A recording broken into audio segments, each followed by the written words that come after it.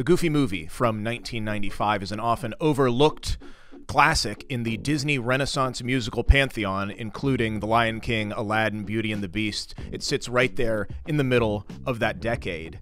It follows the exact same structure musically and story-wise as all of the Renaissance classics, but I think it does one better in that it subverts the way that the songs are used in that traditional structure.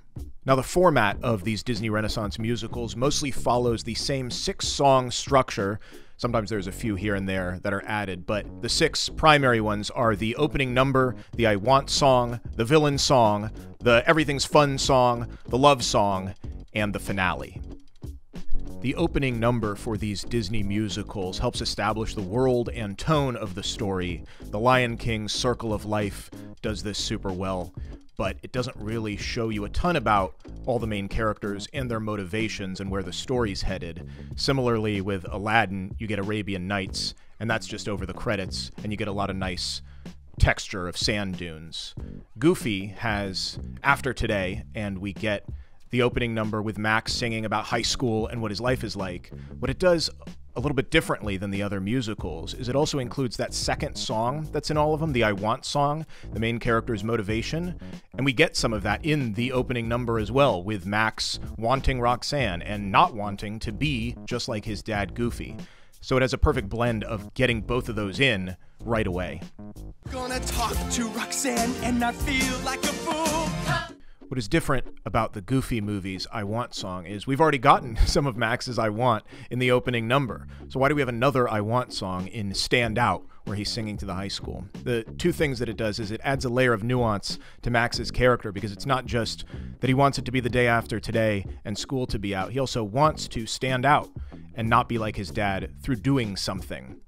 The other wonderful thing that it does is add the fact that we are going to get musical numbers sung in the plot of the story. It's not just extraneous to the story. There will be music sung, and it factors heavily into the climax and the final number. So we're getting two things in one. Who's that guy? The next point in the story where there is music comes the villain song. And for Lion King, it is Be Prepared, Scar singing his heinous plans. We've got Gaston with Beauty and the Beast, and what a horrible person he is. Right around this time in the Goofy movie, though, we get On the Open Road, which is Goofy singing about what a great time he's going to have with his son. And this is crazy, but this is the villain song right where we expect it for a Disney Renaissance musical, because Goofy is ruining Max's life as he knows it. He is taking him on this road trip, and it is a horrible experience, absolute hell, everything that Goofy wants to do. And it shows in Max's face, but just wild that this is the antagonist's point of view at this point in the Goofy movie. Could someone call a taxi and get me out of here? At this point in our journey, the hero has reached the fun song, which is an exploration and excitement of the new and fantastical world that they found themselves in. For Lion King, we have Hakuna Matata. Beauty and the Beast gives us Be Our Guest, and Aladdin gets the genie's zany Friend Like Me. What's amazing and completely different with the Goofy movie is our expectation is for our hero to be in some hopeful situation for what's to come, but Max gets a song that is performed by characters in the story. It is a musical performance of Lester's Possum Park by some hideous animatronic possums, and this is a nightmare. This is the opposite of where we'd want our hero to be now. It is not a fun song at all, but it is a subversion of our expectation of where the hero should be.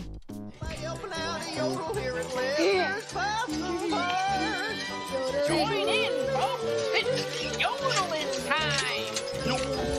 Ah yes, the love song is next. The classic Grammy-winning platinum songs. Lion King's got Can You Feel the Love Tonight? Aladdin has Whole New World, and Beauty and the Beast has Beauty and the Beast.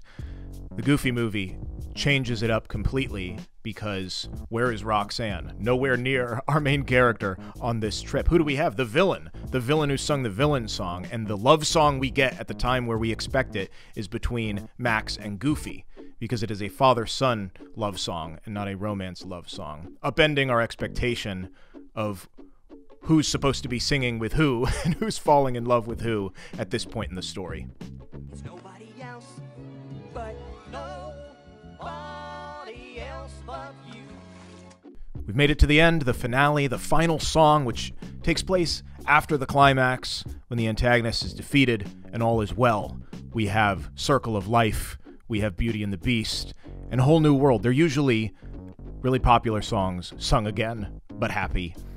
Goofy does something wildly different. It doesn't have a finale song because it pushes it back to the climax, where the protagonist is defeating the antagonist. This is crazy. You can't imagine Simba singing to Scar as he's throwing him off the cliff, or Aladdin destroying evil Jafar Genie with a musical number.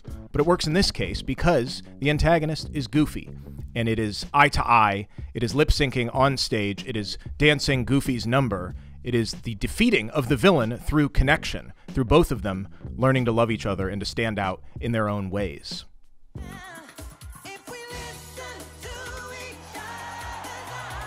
I always loved the Goofy movie. I was able to watch it at the perfect time when I was just the right age, when I was feeling all the feelings Max had about his parent and wanting to stand out. And I think it definitely gets missed in the Disney Renaissance classics. But as you can see, all the songs hit all the right beats and even subvert them in a way. But perhaps that's why it's forgotten in that pantheon of the greats. I'm grateful that I was able to see it right at the right time. And yeah, it means a lot to me. So thanks for watching, and catch you soon.